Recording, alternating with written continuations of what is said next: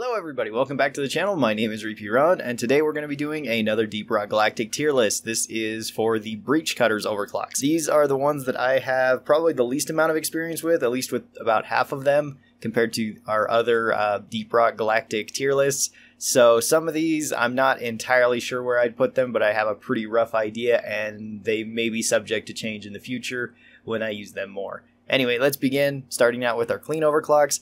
We have lightweight cases first. So lightweight cases gives you 3 more maximum ammo and knocks off 0.2 seconds from your reload time. Faster reloads is always a good thing, more ammo is always a good thing. This one is pretty good. It's not entirely necessary with the breach cutter, I found. It is kind of fun to run full ammo with the breach cutter and get, I think it's 21 rounds in total. The base breach cutter is already one of the strongest weapons in the game, so throwing this on it just makes it that much better. Just like with a lot of clean overclocks, I'm probably going to put this one into B tier. Solid all around choice, and I really don't see anything wrong with it. Maybe even A tier because, again, having something like 11 rounds with the breach cutter every time you get a resupply is really nice. Our next one is roll control. This one is an interesting one and a super fun overclock to use. This one makes it so once you fire the breach cutter round and you hold in your mouse button or trigger, whatever it might be, you can then spin the line from the breach cutter in 360 degrees, hitting all enemies and creating some interesting attack patterns, I guess, with it. This one I found pretty good if you take the persistent plasma. I tried quite a few different builds with the roll control the other day, and I found that I liked pretty much all of them. They all felt pretty good. I'm honestly not sure how great this really helps. From what I found, it seemed like it was really good on escort missions, and on every other mission, it was a decent option. So I think I'd put roll control into A tier. It just makes the weapon more versatile, and the weapon is already really good. So I guess A tier is a fair place to put this one. I don't know. This one's kind of an odd one, because in terms of what it allows you to do, sometimes it allows you to do some pretty cool stuff. Other times, you're just going to be using the breach cutter the same way you did all the time, maybe using it every once in a while during a mission. So in that regard, it could easily be C or D tier, where it doesn't change the weapon all that much. Our last clean overclock is stronger plasma current. This increases your damage per second by 50, and it also makes it so the projectile has half a second longer of life. This one, again, seems fine. I don't have any problem with it. It makes the breach cutter a little bit better than it already is. Breach cutter is already really good, so making it a little bit better is kind of nice. I would say this is one of the lesser impactful ones, because honestly I don't find my projectile dying before it gets to the target that I'm trying to hit. I tend not to use the breach cutter at very long range just because the travel time is difficult to hit enemies, so the increase in the lifetime doesn't really help me all that much, and the increase in damage is fine, but I think I'd rather go with one of these other clean overclocks over the stronger plasma current. Not like this would be a bad one though. So I think I'd put this one into C tier, although I could easily move it up to B tier because it is just a bonus. Now we get to some of the more interesting ones. We have Return to Sender. This makes it so you can fire your line and then recall it back to you, so that way it can continue on behind you hitting enemies. This gives you some interesting options, and you can hold the breach cutter on bigger enemies easier this way, like Praetorians.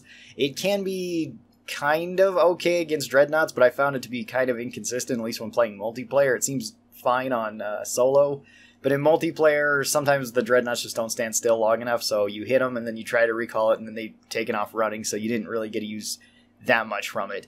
This all comes at the cost of 6 maximum ammo.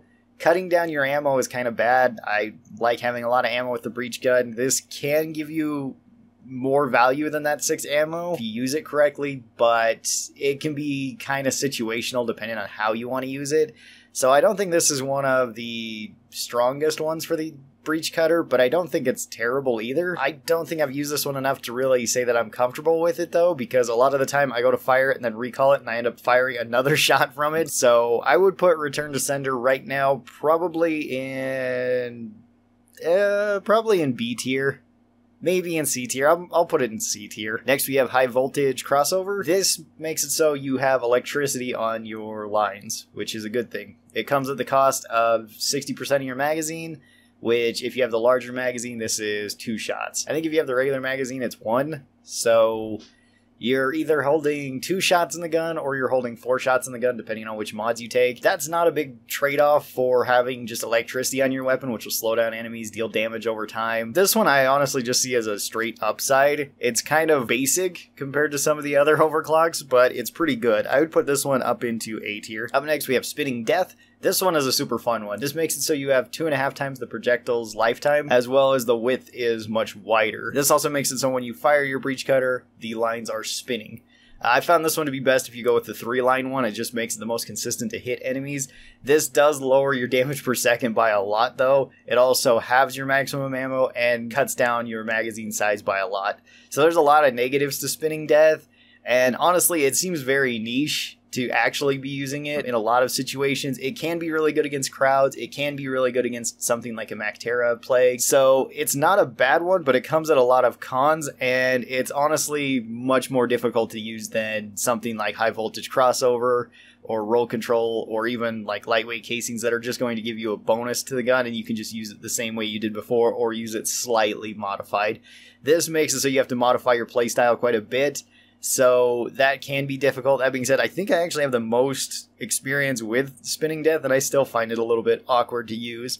So I would probably put this one into B tier, because if it's used correctly, it can be really strong, but there's just so many times where you don't necessarily need to use it that way. And then our last one is Inferno. Inferno is also kind of a basic one for the breach cutter. This adds fire to your gun at the cost of cutting down on damage per second and armor breaking. Honestly, I figured I would hate this one because the breach cutter is so good at doing damage and so good at breaking armor that I figured taking that away just to get some fire damage wouldn't be worth it. I wouldn't say so anymore, because even though you're losing out on DPS, you're pretty much guaranteed to ignite something and probably out damage it with the fire. Knocking off a little bit of breach cutter's armor breaking still makes it so it breaks through armor quite well. So I don't really notice the armor breaking all that much. And the cut down in damage per second is pretty much completely negated by the fire itself. I think this one's a pretty strong overclock for the breach cutter. I would probably put this one also up into A tier, next to the high voltage currents. This is where I'd probably put all of the overclocks for the breach cutter. Like I said, I'm the least familiar with the breach cutter though, out of all the weapons in Deep Rock Galactic. I just didn't get the overclocks. I think I got them as my last ones. I think my last like 4 overclocks were just for the breach cutter, so I have the least amount of time using them, but all of them seem perfectly fine. Special thanks to all of the supporters of this channel. This list will be updated by the end of the month, so if you don't see your name here, don't worry, it will be added soon. As well as if you would like to be on this list, you can do it by joining either the YouTube membership program or going over to my Patreon and pledging any amount there. It will net you a spot on this list. Thank you guys so very much, and if you'd like to see more of these Deep Rock Galactic videos, check this list out right over here, which is all of my tier lists on Deep Rock Galactic. Hope you guys have a great day, and I'll talk to you later. Bye!